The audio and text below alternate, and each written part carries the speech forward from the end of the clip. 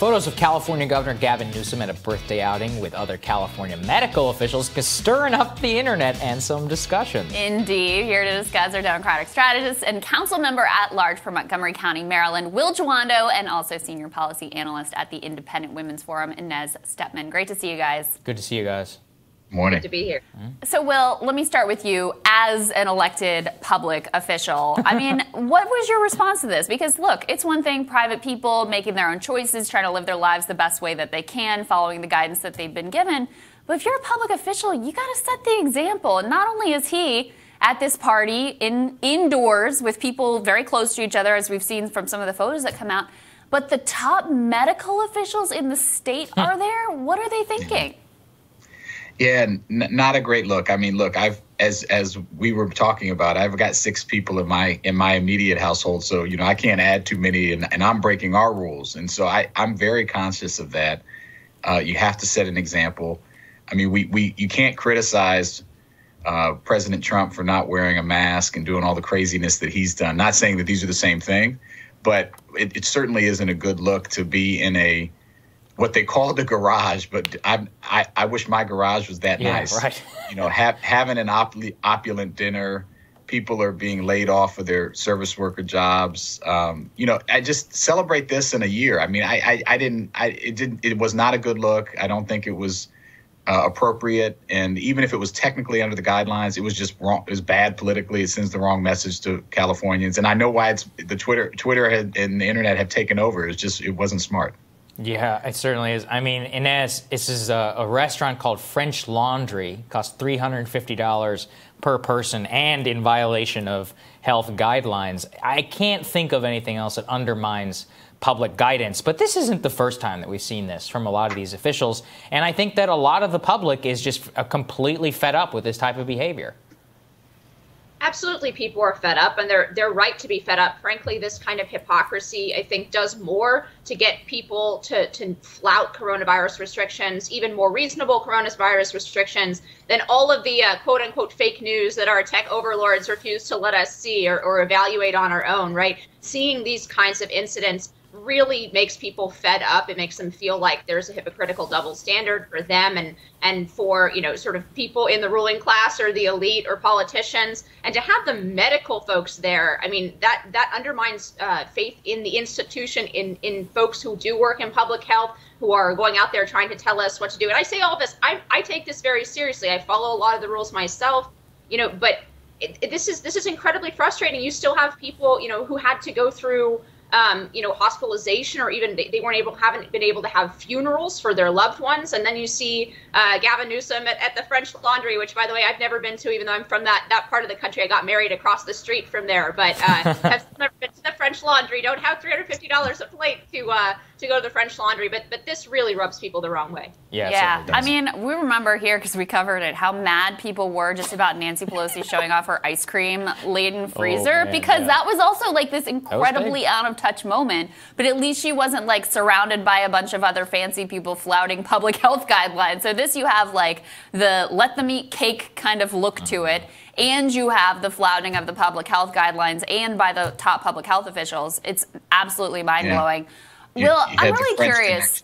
I really, I don't envy you right now being a local elected official. I know your constituents are really lucky to have you in there. How are you thinking about the trade-offs that have to be made right now and the appetite that people have for further restrictions when we've been in this thing so long, and they are seeing things like the hypocrisy of Gavin Newsom and other officials? When you see weird things like in New York where they close the schools, but they're keeping the bars and the restaurants open, doesn't make any sense. How are you weighing the need to restrict behavior for public health versus people's appetite to continue in these kind of measures, especially when Washington hasn't provided any additional stimulus? Yeah, it's a really difficult situation. I'll say that, and I appreciate the question. We are having a discussion like so many other jurisdictions around the country as numbers are surging, as some of the highest. We had over 2,000 people contract the virus in Maryland for a couple of days, which is higher than some of the highest days we've ever had during the whole pandemic. And that's happening across the country. So I've actually called on the governor to shut down for 4 to 6 weeks while we can get hopefully some virus out to the most vulnerable, and we get through the holidays. I think you need regional and statewide approaches. It's hard as an elected official for me to go to my residents and say, we have to shut down, but you can go to Northern Virginia or to Prince George's County or to DC, and the rules are different. And so, or another part of Maryland. And so I hope that we can take regional and statewide approaches for a short period of time, because the difference now is, and I've been trying to tell our residents, is there's light at the end of the tunnel. We know 2 vaccines are looking good. There's probably more coming. If we can get through this holiday season, get through the winter, hunker down, that's what I've been trying to say. But it's devastating on the economy. I've also asked for our governor to bring $250 million in additional assistance for small businesses. We have to do both of those things, and then hopefully we'll get this federal support. And we need that before Joe Biden is inaugurated, because the state and local governments are really struggling right now. Yeah, let me ask you about that, Inez, because this is the part where I just have to depart, where, like, look, without federal stimulus, I do not think you can have another 4 to 6 week lockdown. I mean, and I'm reasonably certain more stimulus is just not going to happen. Between what Nancy Pelosi said and what Mitch McConnell has said, the social consequences and the wiping out of your restaurant and small business stock, I think that would probably mean 50 to 100,000 more small businesses, which would mean 50 to 100,000 restaurants, which would mean 1/3 of all restaurants before Corona would be closed by the time a vaccine would be able to be distributed. And this is a terrible trade-off, but this is the situation that Washington has left us in. So what I would say is first of all, this is why it's good to be generally fiscally responsible, so that you can have the ability to spend in a crisis. Not that we're completely at the edge of financial collapse or anything like that, but it does start to come. It's difficult to make these big spends when you're already maxing out your credit card. So that's what I would say. Even though I'm not opposed, I'm actually with you on the stimulus, at least on some aspects of it. I think if we're going to go into another shutdown, people need to be compensated if they're being forbidden to work from the government. But on the general question of the shutdown, I think probably the best thing to do is the halfway point between what's ideal for public health and what people will tolerate. Because I think too harsh a shutdown, people will just start to rebel against it en masse, right? Like people are going to be fed up. They're going to look at this French Laundry thing, right? They're going to look at, and they're going to conclude that there are no measures worth taking, that this is, not as dangerous as our public health officials say it is, that and these are reasonable conclusions, or at least, even though I don't agree with them, they're reasonable conclusions when you consider the lack of trust in our institutions generally. That lack of trust is really showing. That trust is needed during a pandemic. We need to trust our health officials when they say this is only for 4 weeks, or that this is really necessary. And that may be true, or it might be not true, but people don't have the confidence in those institutions to be able to trust them in that way. And they don't have that confidence for good reason, because they see people going to the French Laundry. Even earlier, they saw health officials endorsing, mass protests in the street when we were still completely locked down, right? So these kinds of things, it is reasonable for people to then question whether these things are necessary. So I feel the best route is probably to double down on sort of less costly interventions, try to encourage people to social distance, cap large gatherings, right? Try to encourage hygiene, but not to completely shut down again, simply because I think that people won't tolerate it. They're fed up. Will, what's your response to that? And I also want to acknowledge, obviously very easy for Inez and myself and Sagar to opine. We're not in a position where I actually have to weigh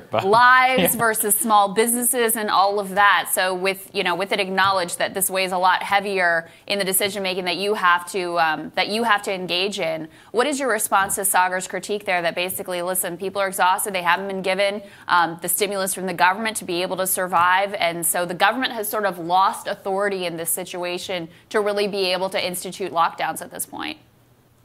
Well, first thing I say, and I say to every small business owner and resident, I get it. I've got 4 kids under the age of 10. My wife works from home. We've got support, and it's still very difficult. My parents are small business owners, and they're struggling through this. And they, my dad, I'll be very transparent, my stepdad has been on unemployment insurance. So I get that this is a difficult time for everybody. But when I called on the governor to shut down for 4 to 6 weeks, I had that feeling in my stomach of ooh, that was a really difficult thing to say, but it was the right thing to say. I just think when you look at the numbers, when you look at how many people have died, 250,000, we've had quite a few here in our jurisdiction, in our state. We have light at the tunnel. I think the difference now is that when we started this, no one knew how long it was going to have to be. And the worst thing, we talked to our public health officer yesterday. They say sometimes these half measures are even worse because you get the sense of security, but you're not actually seeing numbers go down. Because remember, we've been in half measure for most of the country in our jurisdiction, and we still had the rise. And so I think that's why I would say it's better to do a shutdown, mask mandates, go more extreme for a shorter period of time with the hope and the support and the money. We've given out $40 million locally. Our state has given out money. We need more federal and state and local support. But that's the approach I'm trying to take. I'm not saying it's an easy pill to swallow, but I think at the end of the day, when you look at these numbers, these case rates, we could have a really, really horrible 4 to 6, 8 weeks if we don't take these measures. Well, I can't imagine. I mean, I don't envy your position, as I said. And I can't imagine if you lost mom, dad, sister, brother, when we're so close to having a vaccine and being out of this thing. Guys, thanks for your perspective on this. We're going to be right back with more with Team Rising.